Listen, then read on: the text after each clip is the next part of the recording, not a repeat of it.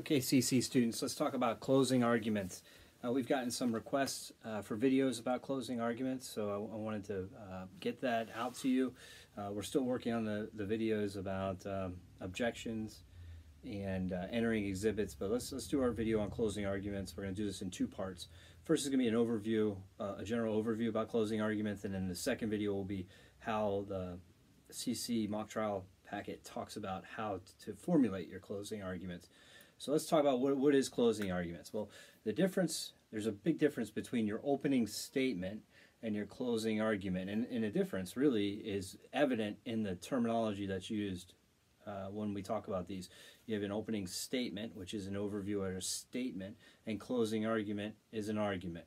And some things that happen in closing argument that can't happen in your opening statement. In your opening statement, as you'll recall, you're limited to talk about what will the facts show.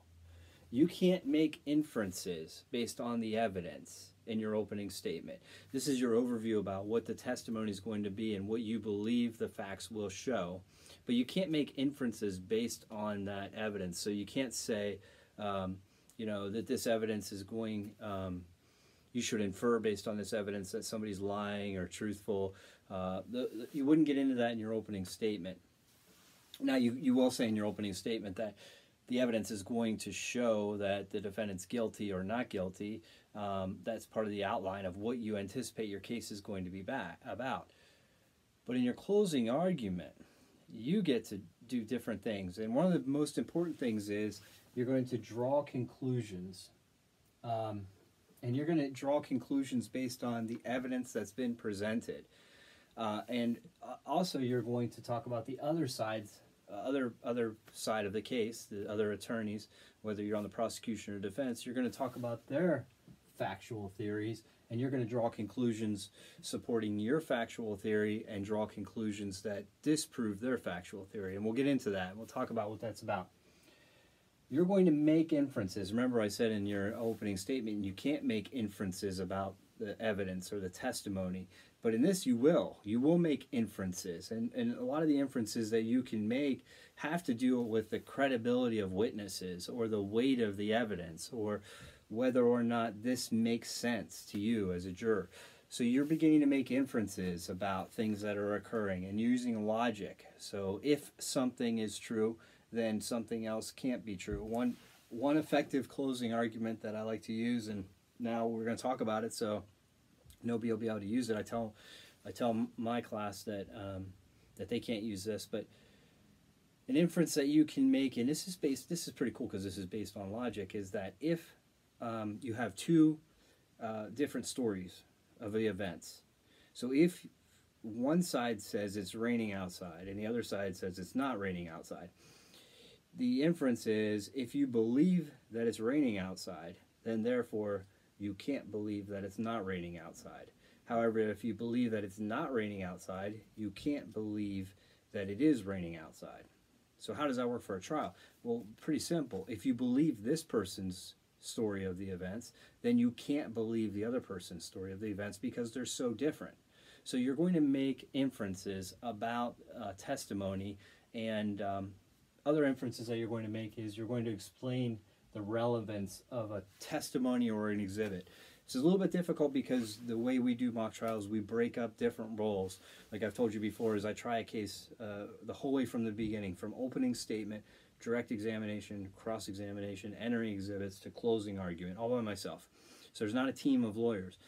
So it's easy for me to get up and I would talk about the relevance of certain questions that I ask. For an example, I would say, ladies and gentlemen of the jury, do you remember when I asked the witness about this? And hopefully you get a couple people in the jury be like, yes.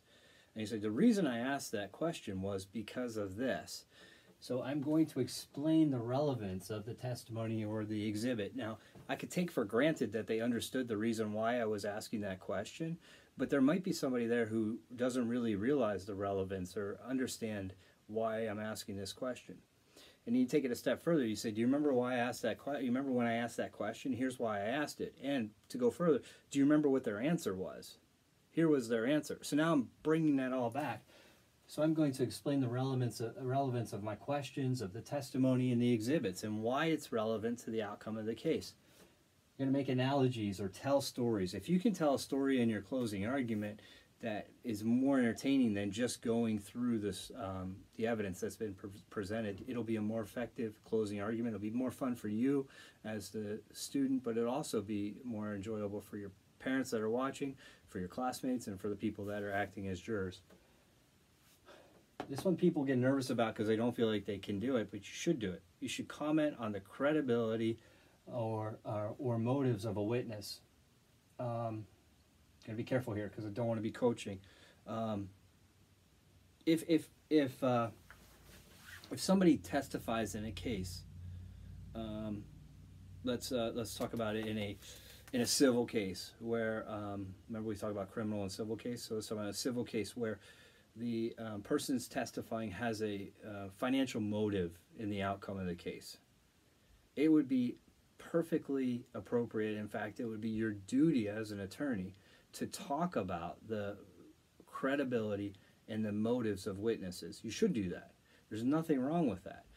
And you should talk about it in the sense that, ladies and gentlemen of the jury, let's think about this from your own personal experiences.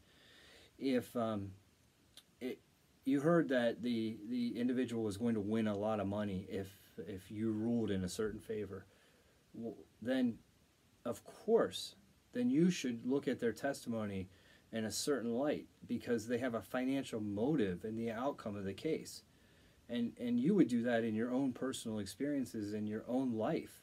You know, if somebody's telling you something, but they have a motive behind it, that they're going to receive some benefit because of how you decide, you know, this story, then you can comment on the credibility or the motives of the witness. So you should do that. The other thing is you should tie the evidence to the law. So you want to take the evidence and you want to apply it to the law. So if you have to prove, you know, drunk driving, then you want to take the evidence that shows that the defendant was driving. Here's how we prove that. Boom. Here's how we prove that they were drinking. And here's what their blood alcohol level was. You know, and so you want to take those facts, pull them out of testimony, and apply them to the law. You want to begin to formulate, as you're doing your closing argument, you want to summarize your case and make conclusions based on the evidence presented. And I need to talk about that. You can't use evidence that does not come from the mock trial. It has to be presented.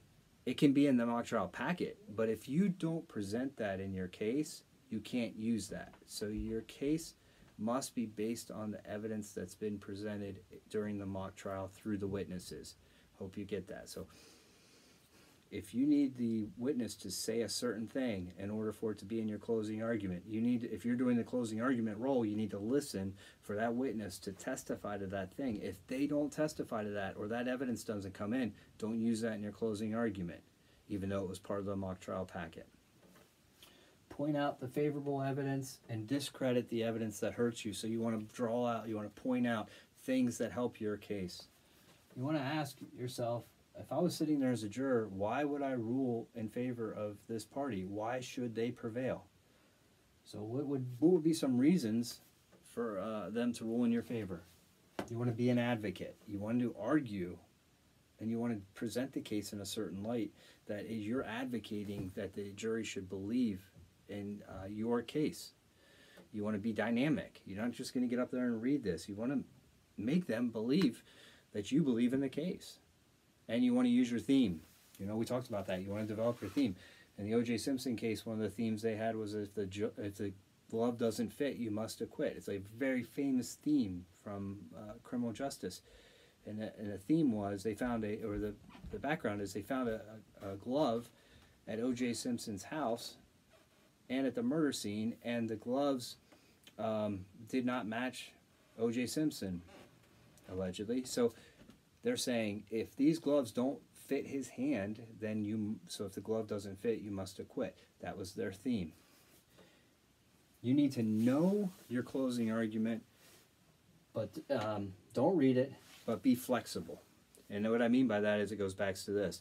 You can only present evidence that comes out during the trial, so be flexible, be ready, And we'll talk about this in video 2 on how to prepare your closing argument, on how to be flexible.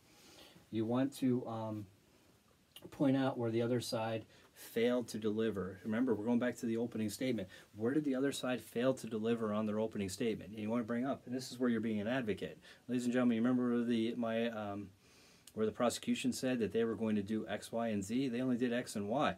Do you remember that? They promised you they were going to give you Z, and they didn't do it. Point that out. Use those exhibits that have been admitted and refer to them as the exhibit number. Use those exhibits that have been admitted in the case.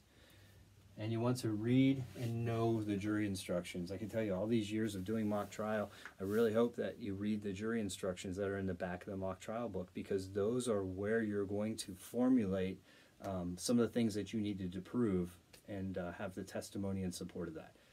So this is an overview of closing arguments, part 1. Part 2, we'll talk about how to do that. Again, be an advocate. Make the jury believe in you. Be flexible. Don't read it, and have fun with it. So we'll get into this in part 2. Thanks.